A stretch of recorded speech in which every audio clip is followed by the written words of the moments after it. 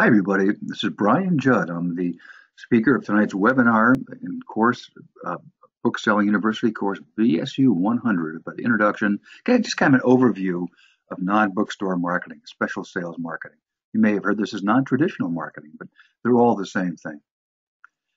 So just as a little introduction of me, I am the executive director of the Association of Publishers for Special Sales.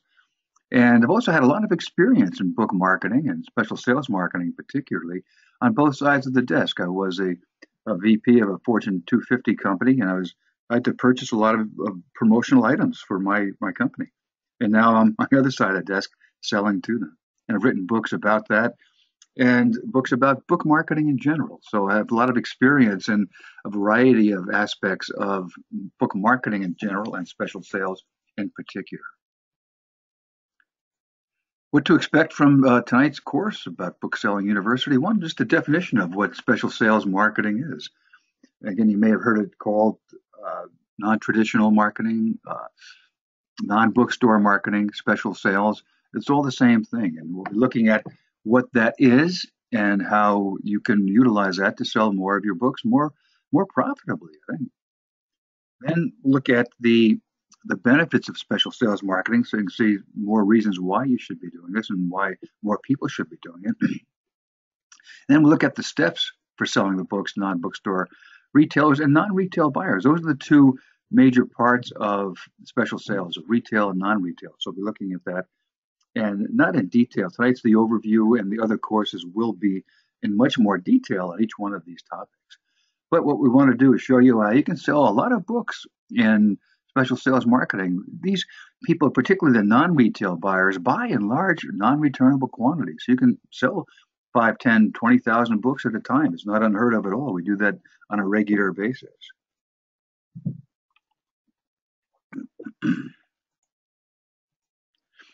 So how do most publishers see book marketing in general? Well, like this. They spend a lot of money with no returns. I certainly can understand that. I have written a lot of books on a variety of topics and spent a lot of money in the production and in the marketing area.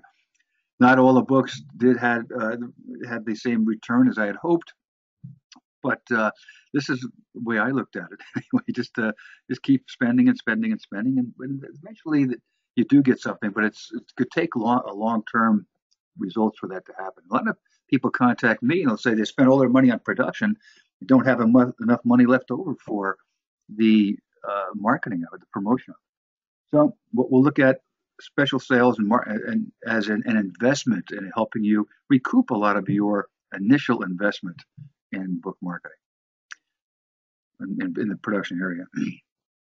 So we know what book marketing looks like. Now, what does special sales look like? And before I get this picture in there, I just want to show you or tell you that most people look at the special sales market or the book marketing in general is just as you might look at a tree trunk. They just see that what it looks like as the tree. They don't look at what the opportunities could be around that.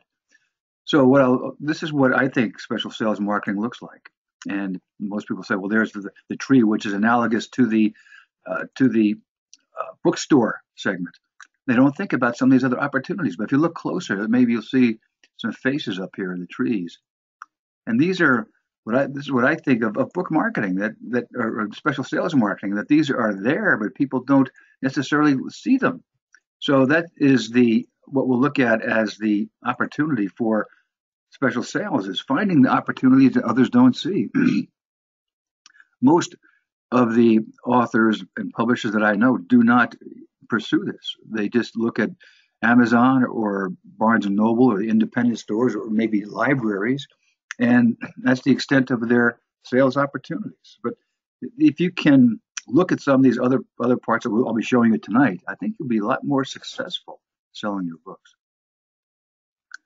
So this is what a lot of people look at special sales, is just finding new markets, and which is certainly a big part of that. They have their bookstore sales, and they sell the typical life cycle that they have: the introduction, the maturity, the decline, and then they go out and they find some new markets. Well, I think I'll sell to some maybe airport stores and supermarkets.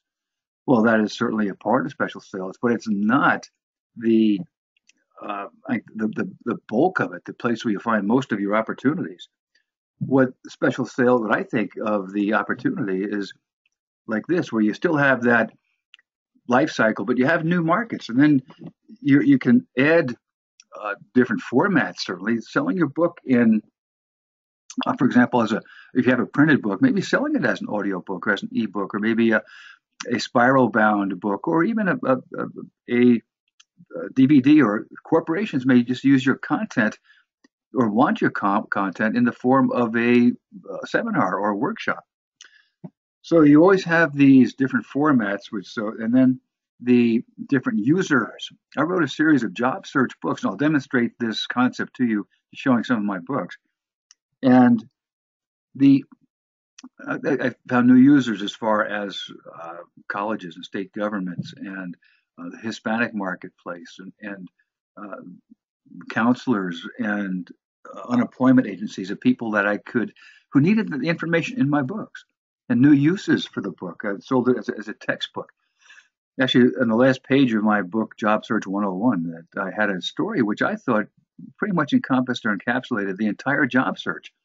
Had that on one page. And one evening, I got a call from a young lady from the University of Texas, and she asked me what I meant by that story. And I told her. She said, "Thank you. Our professor said it'll be a question on our test tomorrow. What did the author mean by that story?" So she called me. And but that was as a result of having my book used or sold it as a textbook in several different universities and colleges. Creative promotion. This is really a major part of special sales. Finding new ways in order to sell your books.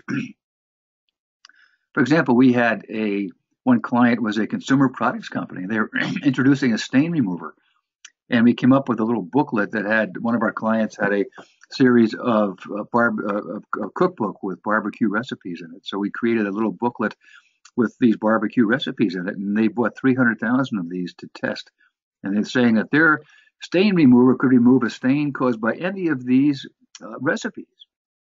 So I hope that test goes well, because if you order 300,000 just to test, it should be a nice order once that comes through. So you can have a little bit of creative promotion, and you can really stimulate your revenue, your profits, and your sales that way.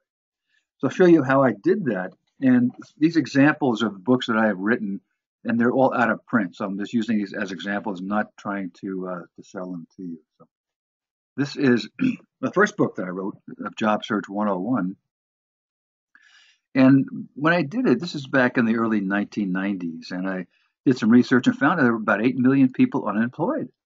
And I did some research and found out that about 6 million of those wanted just general job search information on how to write a cover letter, a resume, interviewing skills.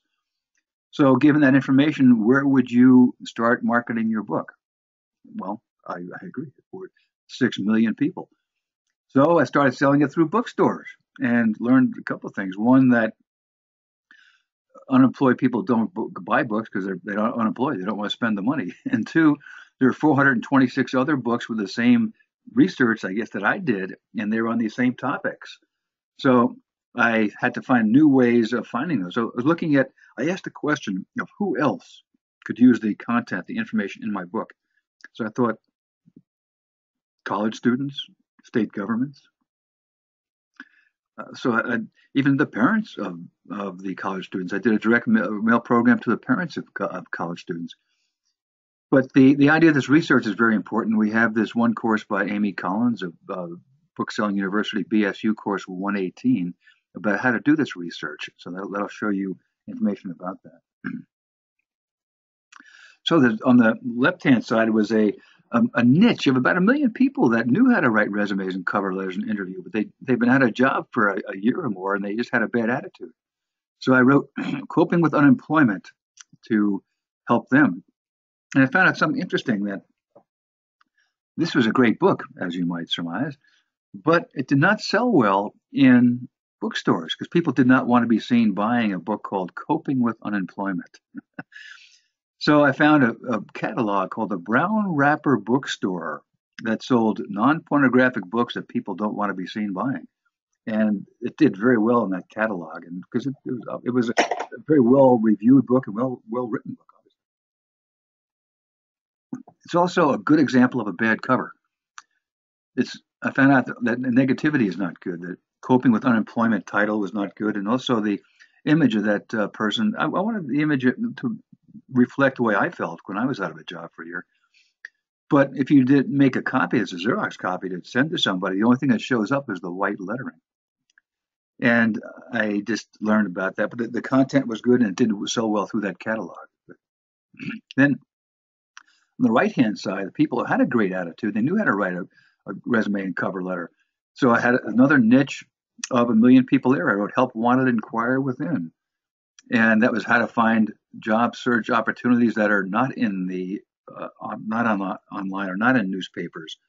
So this was information of where to search, and that actually led to my other book, Beyond the Bookstore, which I'll show you momentarily. So still look at different kinds of format to reach different groups and different users and new uses and different formats.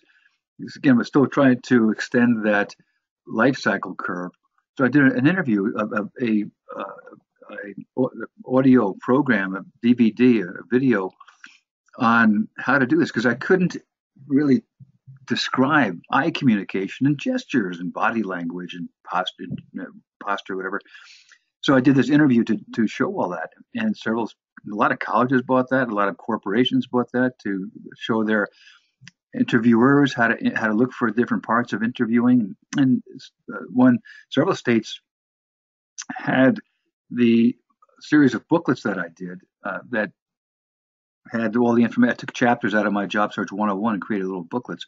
So many states just had a package of booklets. Everyone, when they signed up for their unemployment benefits, got a package of my booklets, and they had to watch the Art of Interviewing video. So it sold a lot of these to state governments. Also sold the booklets to colleges because the students didn't want to pay $14.95 for a book, so they bought the booklets.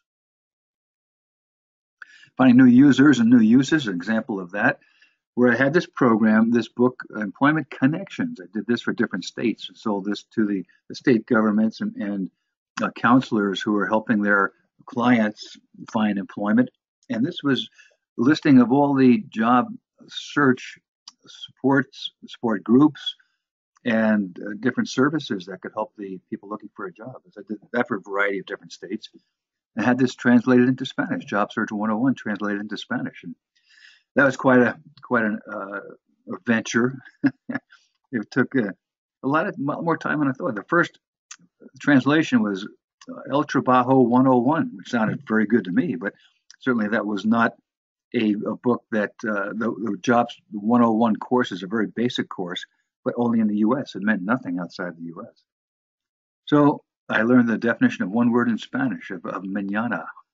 When will my translation be done? Mañana. Learned that mañana doesn't mean tomorrow; it means not today. So it's a big difference. But the point I want to make is how you can extend that life cycle by coming up with new users, new uses, new formats, some creative promotion, and built a product line around that.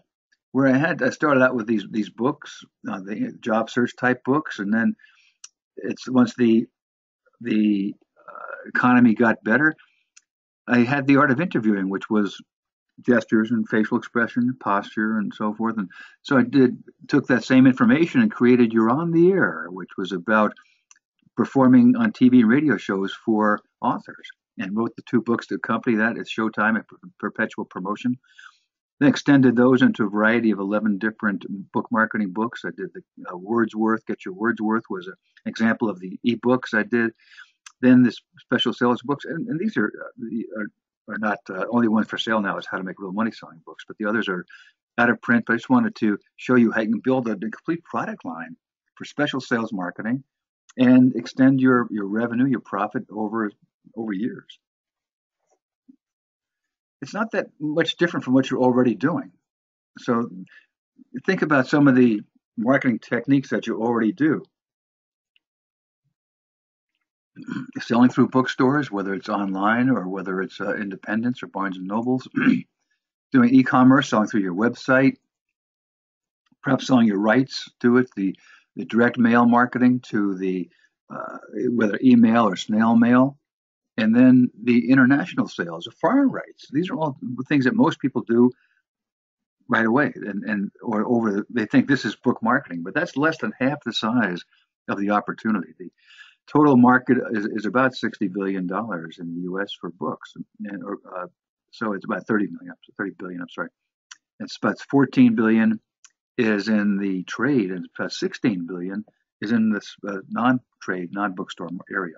That's comprised of a variety of perhaps three major areas of third-party sales, where you contact the book clubs and home shopping networks and display marketers like Scholastic or the catalogs. In non-retail, the corporations, associations, libraries, schools, military, and non-retail buyers. Again, depending on what your content is and who your target readers are, you can sell through gift shops and airport stores and supermarkets, and pharmacies, and museums, and it's just museum gift shops and national parks and state parks, wherever. So this is really what special sales marketing does and how it can add to what you're already doing. So it's not a major difference. And I'll show you how it's very similar in some cases. So what makes a sale special? It's I'll show you a comparison sheet here, and this will be something I'll send to you, that you have the difference between traditional book marketing and special sales marketing. Special sales in the right-hand column, where I've highlighted some of these in red, where there are much fewer seasonal variations. Where in the trade, you may be selling books for the fourth quarter gift period, or the May, June, July, Mother's Day, Father's Day, graduation period. But in the corporate sales particularly, or the association sales, or non-retail sales, are much fewer variations. The decisions are based on marketing decisions, not literary decisions. Where in the bookstores, they're also making marketing decisions, but reviewers, or they're looking on the basis of how well written it is. So the marketing decision is based upon, can the content help my company sell more of my product, or help my employees become more productive, more motivated, more or less absent. The emphasis is on selling the content, not on publishing more books, because a lot of people think, well, sales are down, publishers particularly, sales are down, so let's sell more books. Well, the idea is let's publish more books. Well, the idea is that you want to sell what you already have. So the front list and back list become similar, because the copyright date is not as important as the applicability of the content to the buyers. Opportunity to find new customers, I just demonstrated that. And buyers are more concentrated. When I found I could sell to colleges, state governments, there's just single people to contact, and they're well or known people to contact. I could buy lists of these people, have direct contact with them. And you're selling through the trade, your contact is with the distributor, or maybe the buyer at the retail outlet. But in here, with special sales, you have direct contact with the person who's going to buy 10,000 books or more from you. It may take a year or more to decide, because if they're trying to buy 10,000 books, then certainly they'll take the time to make that happen. The ability to meet the needs of niche buyers. So the unique value, the unique proposition, the unique value of your book is varied by niche, because they have this, when you organize your buyers by group, by niche, by segment, which I show you how to do in the BSU 101, then you create special content and customize the book for them. The author's credibility is more important in the special sales marketplace. And in the trade, the more well-known you are, then the more likely you are to sell. But here, you don't need to be well-known. You need to have credible content and have the credentials to demonstrate why you are the person who's most likely or best to buy that. Targeted segments we talked about, the personal selling is something that you're direct marketing to that. Less price competition. When you have your books on a bookshelf, people can evaluate immediately your competitive products by content and by price. When you're selling to a corporate buyer, an association, or a non-retail buyer, they are just evaluating your book versus their needs. A lot of sales are non-returnable, particularly in the non-retail sector. Almost all are in the non-retail sector. And because you have that non-returnability, you don't have distribution discounts, and you're selling in larger quantities, so your printing costs are lower, so you have much lower break-even point. You can customize the books for your buyers. It could be a logo on the cover or a tip-in page, and it's low because the customer acquisition cost is low. Because if you're selling through bookstores, if you want to sell 10,000 books, you have to get 10,000 people to each buy one. Where in special sales, you can get one person to buy 10,000. It's a lot more profitable. So your acquisition costs are significantly less, which just again contributes to your profitability. The discounts they're negotiated, but in non-retail, there are no distribution discounts. So you can apply that discount to a dollars off or percentage off the sale. The overall strategy, you're selling to non-retailers and selling through retailers. And the promotion, because they're segmented, you're narrowcasting versus broadcasting. So you're talking immediately to the needs of each segment and the benefits of that. You be creative in the sales long term, and because you're segmented, your promotion is more effective and efficient. So you're spending less money on the promotion because you get directly to these people. So let's look at some of the basic assumptions for special sales. One, I tell people, stop selling your books. Sell what the book does. For example, just think about this product. How is that used? Perhaps as a deodorant and recipes and a deodorizer, toothpaste, putting out fires, a lot of different ways. But the product itself has not changed. It's the same with your book. The book is used by retailers, not your book. The retailers are looking at your book, but they want product on the shelf that will generate store traffic and help them be more profitable. If your book won't do it, they'll get something else on there. Or the media is looking for a guest, a content that will help their audience in some way. The library is looking for something to help their patrons. So it's the same book, but people are using it in different ways. That's the major key to look at that. Revive your backlist, because when somebody's looking for a book or content to help them sell more of their product, it doesn't have to be a front list title. They don't care. As long as the content is current and it's applicable to their cause, their needs, they're more willing to buy it. And this works in fiction and in nonfiction.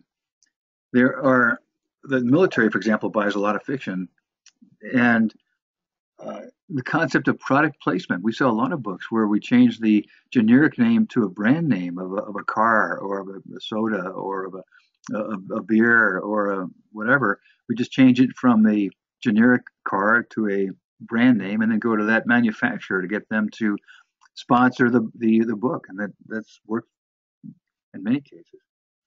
So you can sell it in retail is particularly beneficial for selling fiction in non-bookstore markets. The airport stores, for example, supermarkets, they're all selling a lot of fiction for their customers.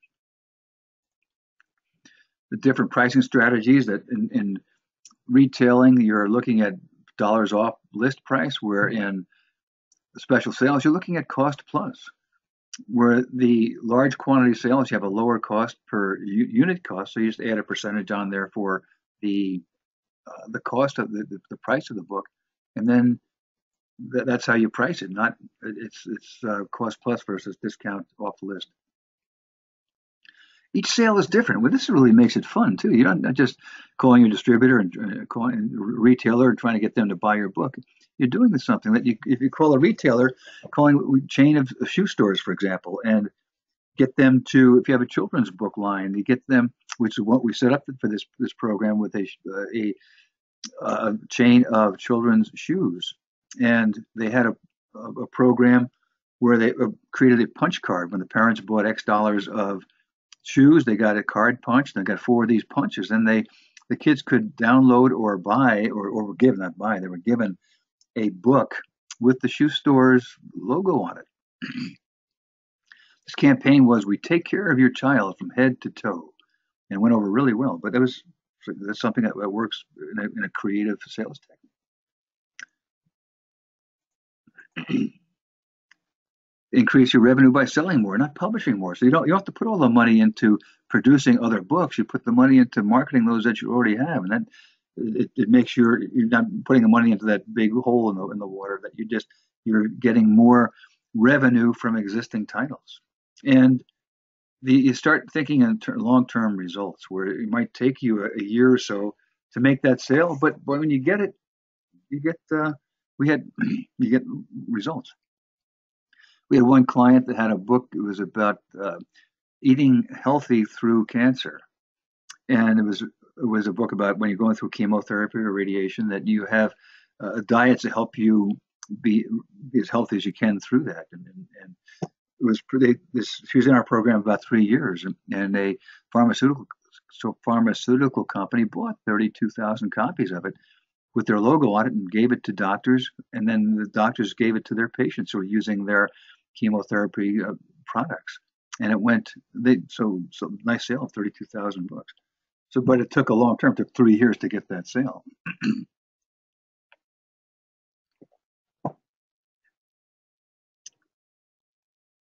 So what are the steps for selling books in special markets? First of all, well, you want to understand what special sales is, or what non-bookstore marketing is, and now you do, or by the end of this webinar, you certainly have a lot better feel for it. Then you want to define and segment your target buyers and readers and buyers. So you're not selling to everybody. People, I hear this almost every day. Who's your target market? Well, everybody who likes whatever. It just doesn't work. So one segment of special sales marketing is retail. Here, just like selling through bookstores, you have to create your distribution, and then once you get the distribution set up, you do all the promotion, and the distributors get the books to the retailers, and they put the books on their shelf, and your promotion sells books. Then you prospect for other buyers. You have it in airport stores. Now you want to go to supermarkets or discount stores or cruise ships, gift shops on cruise ships. Again, depending on your target segment. If it's a more affluent segment, you want to be on cruise ships. If it's a lower economic target, then maybe you want to be in Walmart. So that's why it's important to define your target readers and buyers. So the retail segment is one part, non-retail is the other, where this could be the associations and corporations and military and the schools and the other parts I pointed out before.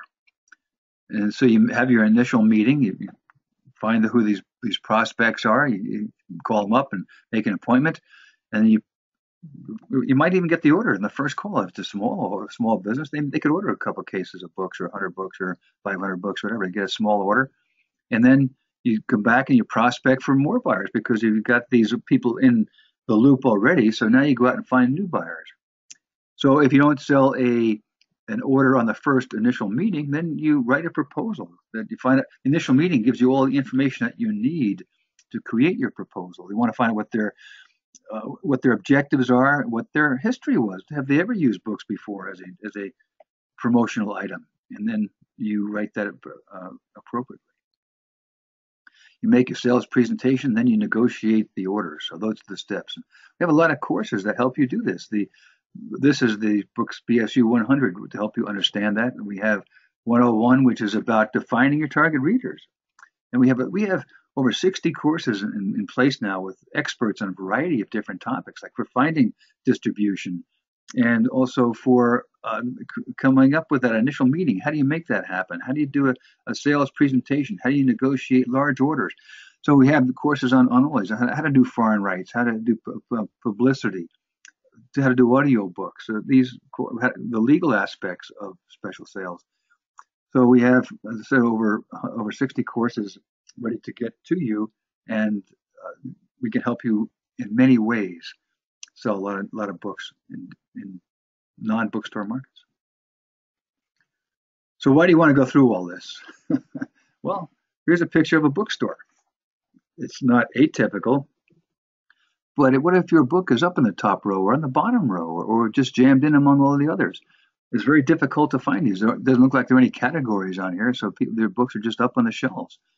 And that's not a great way to get your book sold. And a lot of people even put their books on consignment in this environment, which is not a good way to go, because the books, if they're on the bottom shelf or underneath the table, they're just not going to sell. And then you get them back a couple of weeks later or months later, and they're all torn apart and you can't sell them. At any rate, You don't want to go through this, so you want to sell to these non-bookstore buyers. So what are some of the benefits of doing that? Well, obviously increased revenue. That because your acquisition costs are lower, you're making more money, you're increasing, you're selling your books to larger quantities and to different people. So you're making more money. You can look at increasing your sales and your revenue and profits. They all have different ways of selling and different benefits for that in special sales. The recurring revenue is important because they'll have companies that place what they call a blanket order.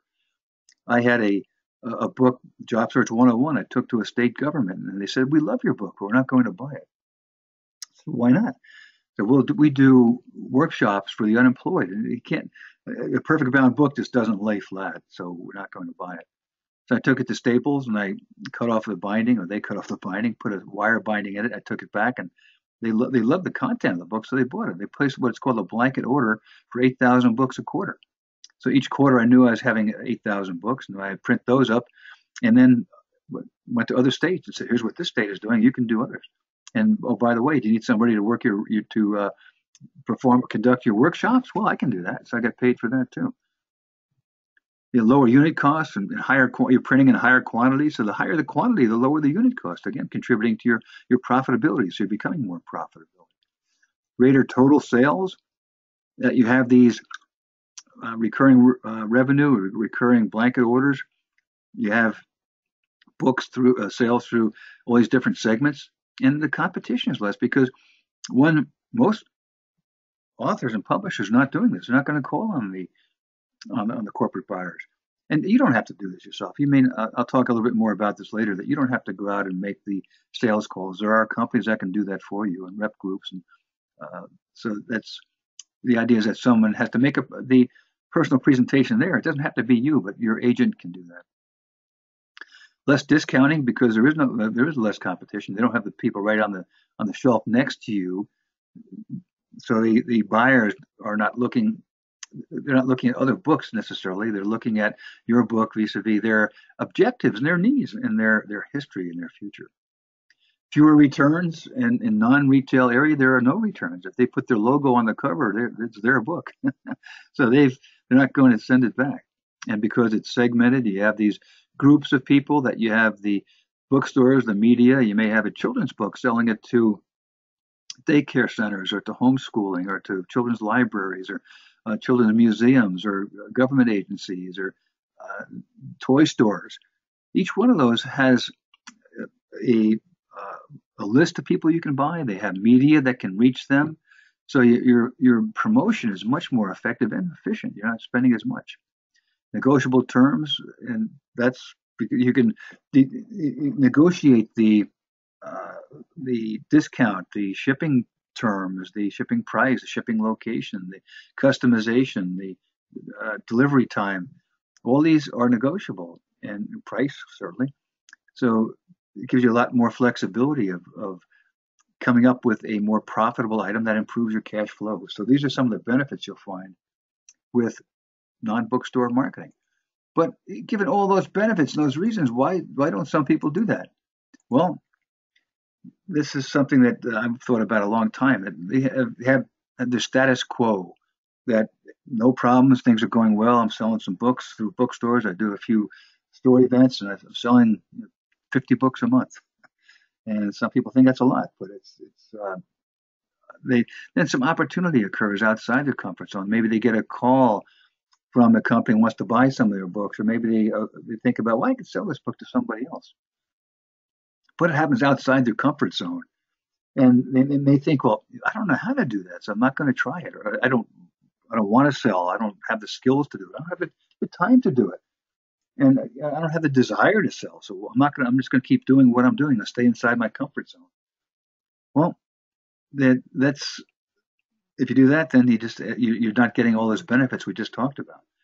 So the idea is that you have to go outside your comfort zone sometimes, and if you may not have the time or the desire or the skill to sell, well, you solve the problem. What you need to do is find an agent, find someone who can do that for you, and that's how you can join apps, join the Association of Publishers for Special Sales, and you take courses on how to do that in our book selling university. So there are a lot of ways. Once you have the need and you see that carrot out there, I should have put that dot in the shape of a carrot. But they just go outside your comfort zone, and when you do that, your comfort zone expands. Once you have that out here, once you do that, then your comfort zone expands a lot, and then you have an opportunity out here. This carrot, let's see what a carrot looks like. This carrot's out here, orange carrot, and then you solve that, and your comfort zone increases like that. Pretty, that could take a year, could 10, 5 years, 10 years, whatever. But at least you're coming up with new ways to grow, and so you're growing personally, you're growing professionally, and you're growing financially. So a lot of benefits to this. We're not saying I'm not, and apps is not telling you to sell just to ignore bookstores. Think about dual distribution, where you're selling through bookstores as well as non-bookstore buyers. So you have the same inventory, but you're selling it in two different ways, of retail and non-retail. The retail includes bookstores, so because you're selling the same way to to airport stores as you do through bookstores, so it's not that different. So as I showed before, there are two segments of special sales, of retail and non-retail. So look at these a little bit more closely now. Of the retail, you have the publisher or the author at the bottom, and you have the ultimate consumer. This would be the person who's buying the book off the shelf. This could be the author or the publisher. And here, the first step is to come up with a distributor or wholesaler. They're different. For a bookstore, you may just go through Ingram or through Midpoint or IPG or Cardinal or whatever there. But there's different distributors for discount stores or warehouse clubs. And some distributors like CIMAC will contact most of these, or ReaderLink, they'll contact most of these. NutriBooks goes to health stores, or Select Media goes to business stores, office supply stores. But the thing is, all you do is create the distribution, and then they take care of all the selling for you. They call on these people, and they'll know. But the arrows here go both ways. The books are returnable. Then you can go. You don't need a distributor to call on home shopping networks or book clubs or catalogs or display marketing companies. They pretty much act as your distributor. So all you do is reach them, get your books in them, and then they take over. So it's just like you're selling through a bookstore. And if you want to sell with retail, if you want to sell 10,000 books, you have to find 10,000 people to buy it. And that's where the expense comes in. So you need to come up with these people doing all your promotion, selling through the distribution network. But also, distributors and retailers don't sell books. The retailers display them, and then the distributors fill the pipeline when they're sold. It's up to the author. You're doing what's called pull marketing, contacting these people, the consumers, and getting them to go to the retailer to get your book. And your relationship is down here with the wholesalers, with the distributors. You're not reaching the people who are most likely to, or most important in the sale. And you're selling books off the shelf. The cover design is critical, certainly. It's a very important part of it, as is your promotion. The books are returnable, and you may get paid in 120 days, and that's before returns. So it's something that it's not the most profitable way of selling, but it's the most similar to what you're already doing. All you do is set up the distribution, and they take over after that. The other segment is non-retail. Here you're contacting the corporations, the governments, the state governments, agencies, the associations, the armed forces, schools, libraries. You contact them. Well, libraries, you'll have wholesale like Baker and Taylor, or through schools. You can sell directly to the homeschooling segment or to military schools, but all through associations. But here you're selling. You want to sell 10,000 books just to one person. That's a lot more lucrative way to sell. And you're not selling books. You're solving the problems. We had one client that wanted to reduce absenteeism and increase productivity, and they want to reduce their healthcare costs. So we had a book on walking, and they had 10,000 employees. So we set up a continuity program where month one, each employee got a book on walking. Month two, each employee got a pedometer and all 10,000 employees. In month 3, a journal to keep track of their exercise. And they hired the author of the walking book as a spokesman, and they paid him to go around the country and talk to all their employees about the benefits of a healthy lifestyle. So we solved their problems. Their absenteeism went down, their healthcare costs went down, and productivity went up. They weren't buying books; they were buying a solution to their problem. That's the biggest difference in non-retail marketing. So you're selling the content, the solution. You're selling directly to the buyers, or you're getting an agent to do that for you. Uh, Faster cash flow, no returns. These are a lot of the benefits we looked at before. So, but these decisions are based on cost and based on the solution to this. They are you have competition in a sense. Your competition is not other books. Your competition may be a coffee mug or a baseball cap or an umbrella. So they're looking at the likelihood of that product reaching their objectives most effectively and efficiently.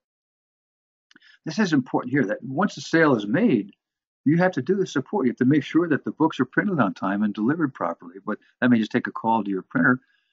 And it's the sale. I look at it. The sale is not made. The first sale is not made until they order again. And then that means that they're satisfied with it. Where in retail, that you don't even know who the person is buying your book.